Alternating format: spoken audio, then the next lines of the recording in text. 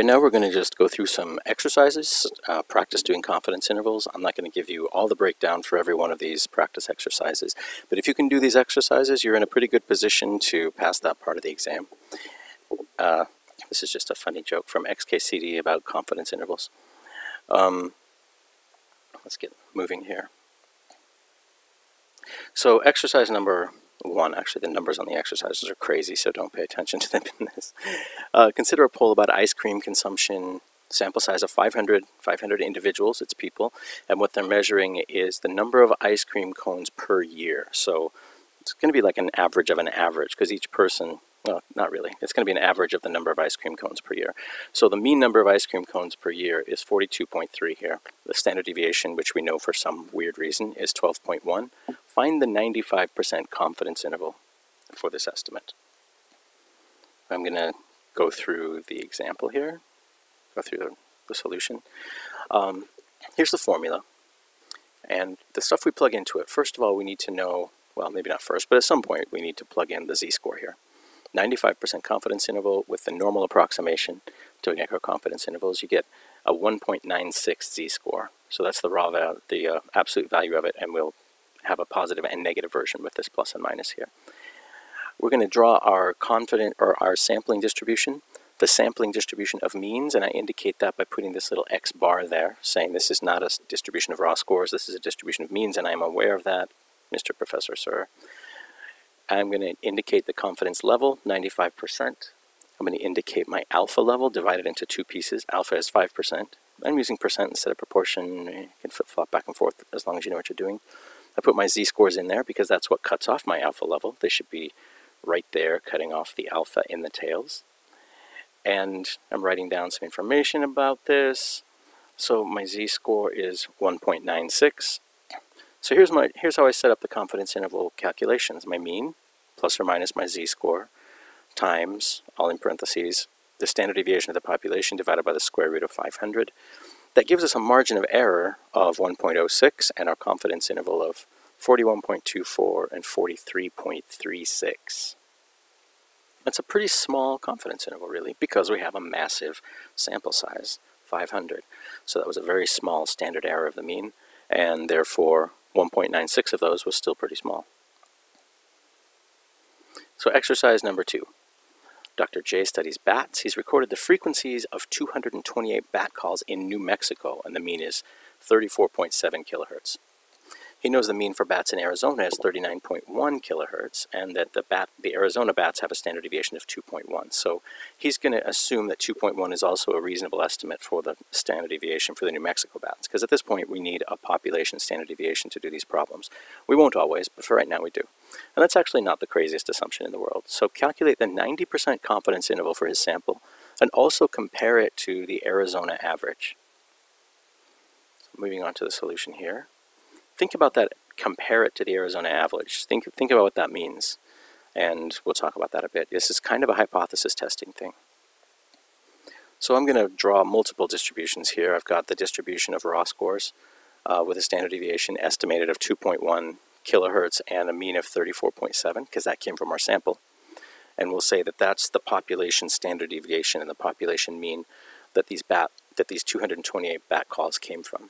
So the sampling distribution of all possible sample means from sample sizes of 228 bats looks like this. The mean is the same as this mean down here. The means are the same. I do them vertically to just line them up and remind myself it's the same number line, same mean. The standard deviation of this distribution is 0.14. So we got that by taking our estimated population standard deviation, dividing it by the square root of the sample size, n equals 228, and calculating out, and we get 0.14. So within that, we find that this is our confidence limit, our confidence interval right here. The upper limit is 34.7 plus 1.65 times 0.14, so 1.65 standard errors. The lower limit is 34.7 minus 1.65 standard errors, and that's our confidence interval right there, those two numbers. Now, thinking about the Arizona bats had a mean frequency of about 39 kilohertz. that is nowhere inside this confidence interval. Before I did this, I wouldn't have known if that was a lot. I mean, you know it's more than 34. 39 is more than 35, right? But you don't know how much more. So now that we have this confidence interval, we can say 39 is nowhere in there. So we're about 90% confident that the true mean is probably somewhere in here. The true mean that these 228 bats calls came from, the true mean frequency of bat calls for these particular bats. That's our best estimate of where the true mean is. 39 is not in that best estimate. It's way over here somewhere. It's way up here. And so if that was the null hypothesis, that these bats actually came from the same population as the Arizona bats, then that would effectively be saying these bats came from a population with a mean of 39. I don't think that makes any sense, because our confidence interval is really far away from 39. You'd have to go several more standard errors, like lots of them, to get to 39. So I would reject that hypothesis, and I would say the alternative hypothesis is supported, which is probably something like these bats are their own species. They're a different species from the Arizona bats. You know, that's how you can use this for confidence intervals, or confidence intervals for hypothesis testing. So back to the issue with the cable company. So you've got a sample of 200 cables, and the sample, and the average, the sample length is 1237 millimeters, and assume that for some reason we know the population mean is 124 millimeters. Find the confidence interval for this, the 95 confidence interval for this mean of 1,237 millimeters. Okay, ready to show the solution here. There we go. I'm not going to go through the calculations. I think you should be able to work that out at this point. But this dashed line down here, that's the raw score distribution. And this is so pointy in the middle that to show it with the raw score distribution has to be squished way, way, way down there. It's very low and very wide. So the confidence interval here is going to be 1219.8 to 1254.2. And any value outside that is not a plausible value. So maybe somebody had a hypothesis that the true mean is 1200. Maybe the machine says produces cables with a length of 1200. Well, that doesn't seem believable, because 1200 is not inside this confidence interval. So any value that's outside the confidence interval is not actually very believable as a candidate for the true mean. Anything inside the confidence interval is believable. So anything between these two numbers here is believable. Let's try this again. Same thing, but now do a 99% confidence interval. Okay, assuming you've worked things out, moving to the solution here. 99% confidence interval is bigger now, 1214.4 to 1260. So you get a slightly larger confidence interval. And you can see how things would change. If there was any value, let's go back here. The upper limit here is 1254.2. And now it's 1260.